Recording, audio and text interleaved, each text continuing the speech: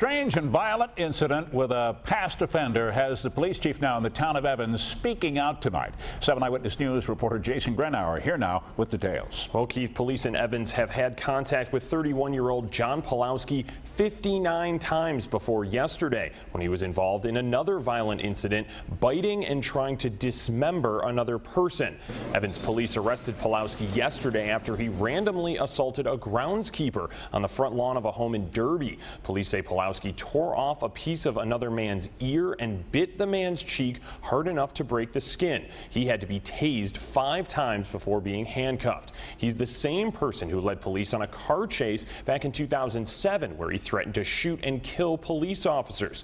He was convicted but took a plea deal back then and was released after only 6 months. You have this gut feeling that this guy's not going to go away. And we've been at his house numerous times over the last 8 years regarding mental health issues. And for the grace of God, he didn't have any weapons, or it could have been worse.